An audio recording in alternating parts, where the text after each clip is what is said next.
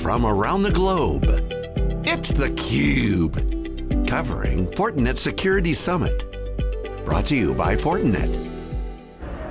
Welcome back to theCUBE. Lisa Martin here, live in Napa Valley at the Fortinet Championship. This is exciting kickoff to the 2021-22 FedEx Cup Regular Series. We're here with Fortinet, and we're here with one of our distinguished alumni, John Maddison, the CMO and EVP of Products. John, it's great to see you in person.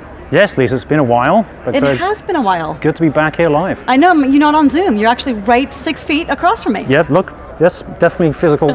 It does. Talk to me about the PGA and Fortinet. What are some of the synergies? There's a lot. I think one of the biggest ones is the culture of the two companies. So, I mean, PGA Tour, I think they've donated almost $3 billion to charities over the last 15 years, 20 years, and we're the same. We would definitely want to give back to the community. We want to make sure we're providing training and education. We're trying to reskill some of the veterans, for example, over 2,000. Also, women in technology, you may have heard one of the keynotes today about that.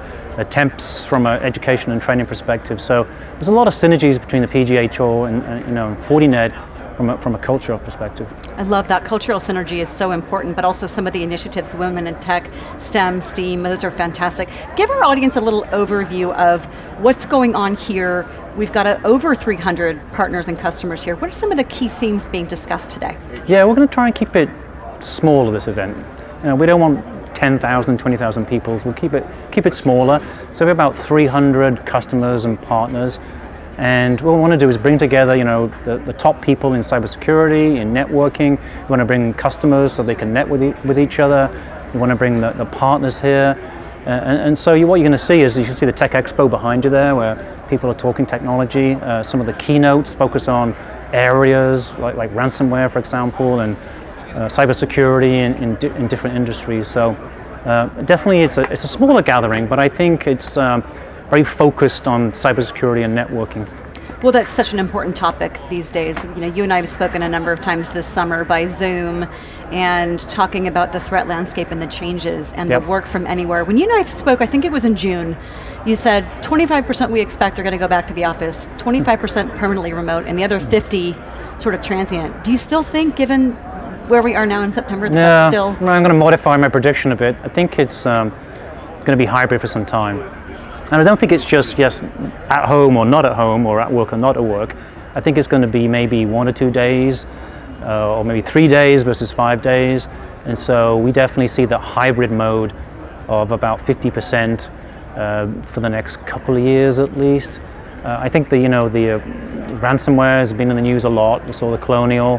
The ransomware has increased. We did a threat report recently, showed about a 10x increase in ransomware. So I think customers are very aware of the cybersecurity threats. The damage now is not just sucking information out on IP, it's causing damage to the infrastructure. So definitely the attack surface has increased with people work from home versus in the office, and then you've got the threat landscape really focused on that ransomware piece. Yeah, ransomware becoming a household word. I'm pretty sure even my mom knows what that is, and talking about the nearly 11x increase in, what was that, the first half of 2021? Yeah, over the last 12 months, and I think what's also happened is ransomware used to be a broad attack. So let me send out and see if I can find 1,000 companies. Again, we saw with the Colonial attack, it's very targeted now as well. So you've got both targeted and broad ransomware campaigns going on.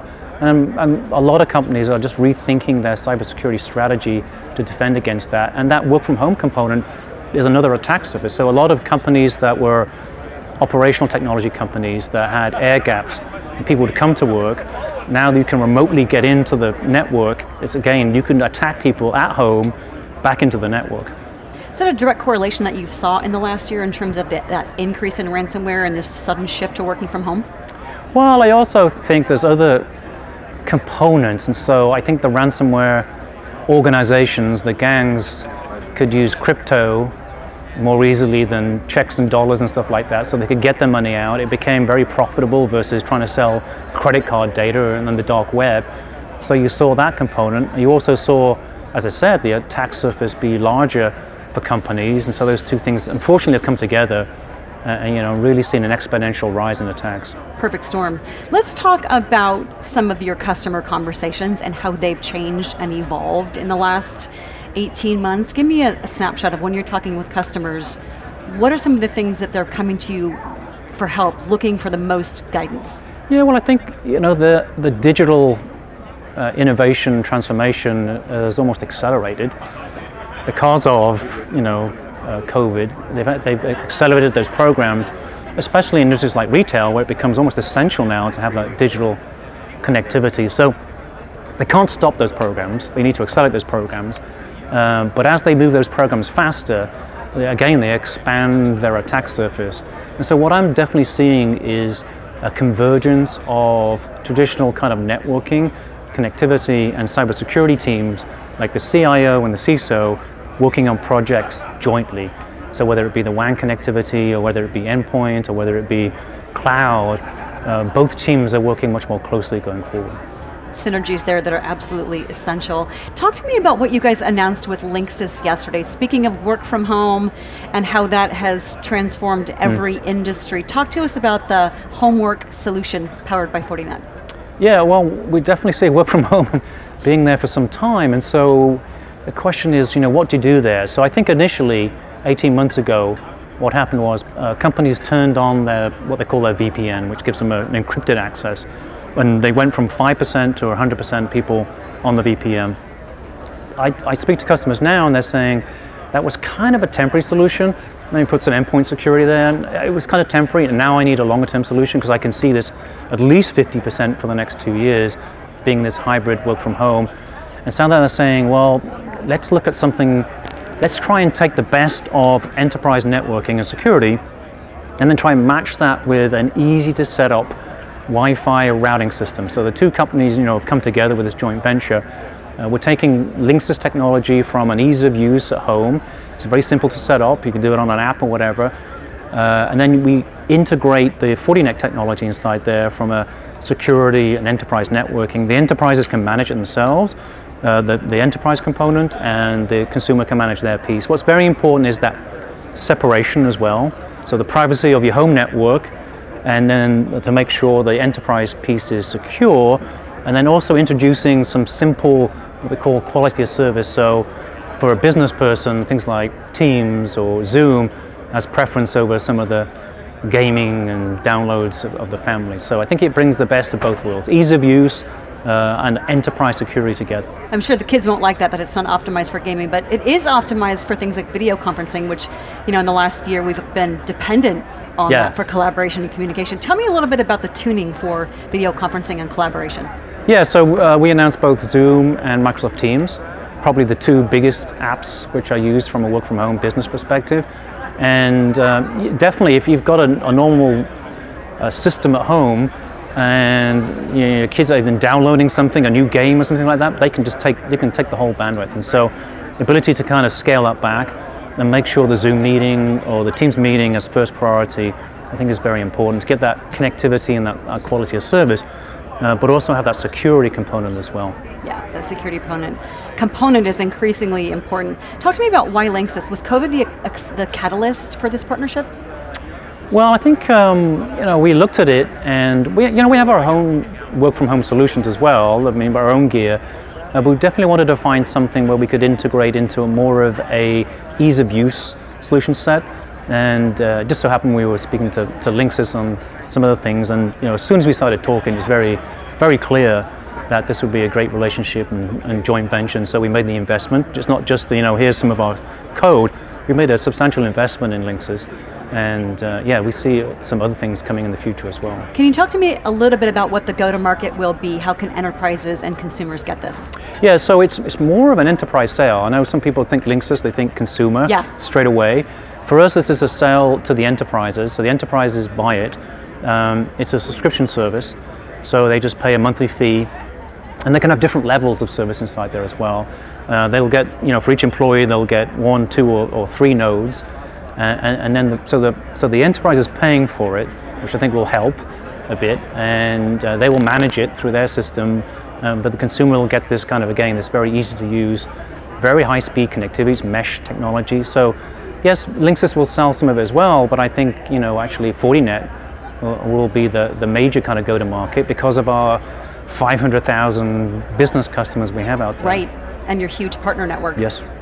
So let's talk about, give me a little bit of a view in terms of the benefit that IT will get leveraging the Linksys homework solution. I imagine that centralized visibility of all the devices connected to the corporate network, even though wherever the devices are? Yeah, it actually extends the corporate network. So, not in this initial release, in the second release. In the first release, they can go to a cloud portal and they can manage what they can manage from an enterprise perspective. The employee can go to the same portal but gets a different view, can manage their piece. In the second release, we'll actually have support in our management system. So if you're an existing Fortinet customer and you've got our management systems, and say you've got, I don't know, 250 sites and you're managing some of our firewalls or SD-WAN systems, you'll be able to see all the employees' Linksys systems as well in that same management system. But again, there's a separation of duty and privacy where they can just manage the enterprise components. They can't see the traffic from the employee side, from the non-business transactions. Okay, that privacy is key there. Do you think that's, in a perfect world, would help quiet down some of the perfect storm that we're seeing with ransomware and this explosion, this work from anywhere, work from home going to be persisting? Technologies like what you're doing with Linksys is going to help make a dent in that spike? I think it's a component. And so for us, the long-term strategy for users and endpoints, this kind of Linksys component is an element. We also feel like there needs to be a transition of VPN technology into zero trust. So you're limiting the access to applications versus the network.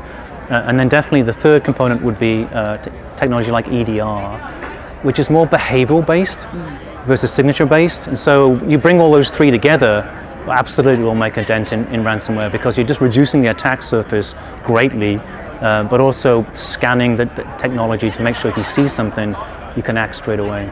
And then pair that with what you guys are doing and the investment that Fortinet's been making for a while in training and helping to fill that cybersecurity skills gap, which is growing year on year. Yeah, I speak to a lot of CISOs and CIOs, and they can, what's the latest technology? What can you do next? I say, well, the most important thing you can do is train your people. Train them not to click on that phishing link. Right, because still our numbers are around 6% of employees click on things, and it doesn't matter what company you are. And so the education and the training is what I call the most basic step. We're introducing what we call an IT awareness program as part of NSE, which allows companies to download some tools. They'll try some phishing emails that go out there. They'll see the response, see how they can. So I always say that the people, the social engineering is the first step to try and fix and reduce. That's the biggest attack surface you have. It's getting so sophisticated and so personalized. I mean, I've seen examples with training that I've done for various companies where you really have to look 2, 3, 4 times at it and have the awareness alone to know that this might not be legitimate. Yeah, especially when people are just clicking on more things because they're going to more places, and so you have to be very careful. You can stop a bunch of that with some rule sets inside the systems, but if they're faking the domain, spear phishing where they know exactly the context of where the email's coming out, it's hard, but you just got to be just very, very careful. If in doubt, don't click on it. I agree. If in doubt, don't click it. Well, John, it's always great talking to you. Exciting to hear the growth of Fortinet, what you're doing with the PGA Tour, the synergies there, the cultural synergies, and the growth in customers and partners. Lots of stuff to come. Can't wait till our next conversation, which I hope is also in person. Yes. For sure. I think this is a great venue in that it's, as you can see, it's open. We're outside, which helps a lot. Yeah. It's in the it's not far from headquarters, just down the road there. We've committed to this event for 6 to 7 years, and so this is our first time. But definitely, we're hoping to get out a bit more as we go forward.